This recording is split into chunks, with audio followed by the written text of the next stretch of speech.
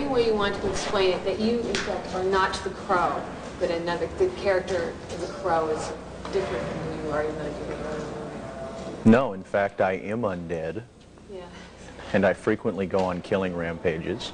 And watch, I'll put this cigarette out on my chin and it won't even hurt me.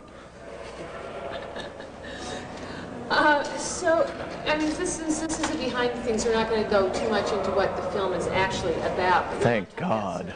Like, the elements of the film, like, so your character, it's Eric, right? Is, he kind of has a dark side, but he's also a musician. Do you want to talk about that? Well,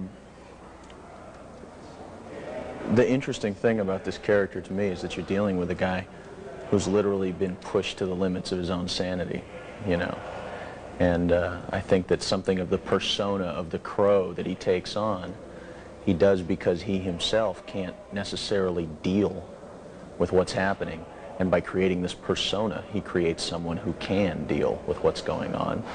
And I just want to say that I really love playing with Axl, and I'm really looking forward to our upcoming concert tour. Lollapalooza 85, right? So is like just, do you have like any sort of catchphrase or any sort of thing that you say in the film that is your phrase? Actually, I'm kind of disappointed because I didn't seem to come up with the catchphrase for this film. Another character did, and the catchphrase is, was too loaded. So is that what the crew walks around saying all the time? Absolutely. So, are they rolling? Or are they visually? Are they rolling? No.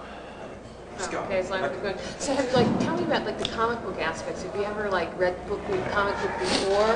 What came first? You're reading the script and you're reading the comic book. I read the script first, but the comic book is wonderful. It's out in a graphic novel edition right now. There's 3 graphic novels. Contains all 6 issues of the comic book, and it's a very pure work. The writer's been out on the set a lot, and I've gotten a chance to meet him. You wouldn't necessarily bring him home to dinner with your mother, and I think he'd like me to say that about him. But it really is a very pure work. It came from some experiences of his own. And an interesting thing that I like about it is it's essentially a story about a man and a woman who are victims of a terrible crime. And the man gets a chance to come back to try and seek justice, which is something that you just read the news or look around and often does not happen. And it's very satisfying in that way. It's true, but sort of classic comic book crime-fighting vigilante usually comes from a victim. Are you playing a vigilante? Well, in a sense, but oftentimes a vigilante seems to be trying to cure some social ill or fight some larger thing, you know. And thematically, I think the film probably will get into exploring that, but it's a very personal story. Eric's trying to come back and take vengeance for something that was done to the woman that he loved. Right now, what's going on in the film with the scenes that we're filming today? And can you sort of describe where it comes in the film and what it means?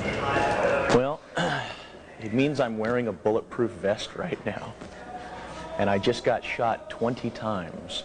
And I've worn squibs before, and I've gotten shot before, but I must say I have never been shot 20 times at once before, which an experience I think everyone should have. Is it an acting challenge that you would recommend for every actor? It's an NAR day. It's a definite no acting required day when you get shot 20 times. And the actions come pretty naturally? Yeah, well, Alex Proyas should actually come out for you because he does the Proyas shuffle the best, which is the, you know, when you get shot 20 times. So I honestly just one more thing is, like, what's it like being signed for 3 pictures by Ed Pressman, knowing what happened to Arnold Schwarzenegger? Well, what did Ed do to Arnold Schwarzenegger that I don't know about? Little box on his desk. No, I mean, are you excited about the prospect? I'm excited about the film. You know, the concept that there's a possibility of doing a couple more pictures. You know, that at a dime will get me half a phone call. You know. Yeah, I know. Believe it when you see it. Yeah. But so do you think The Crow's going to be like a franchise? Is it something? Are we going to see Crow 18? Do you think the story has? I hope not. It's a very self-contained story. Like I said, it comes from the graphic novel, and it really is a pure work. And once it's over, I mean, I haven't even begun to think about what Crow 18 would be. I just hope we shoot it someplace warmer. But can you talk just briefly about shooting in the cement factory and what it's like? It's cold. It's very cold. We were shooting during the blizzard of '93. We were outdoors with no shirt, or I was outdoors with no shirt and no shoes on. And it was 5 degrees outside in the rain, which once again is another NAR day. You don't have to work real hard to figure out what you ought to do when it is 5 degrees outside.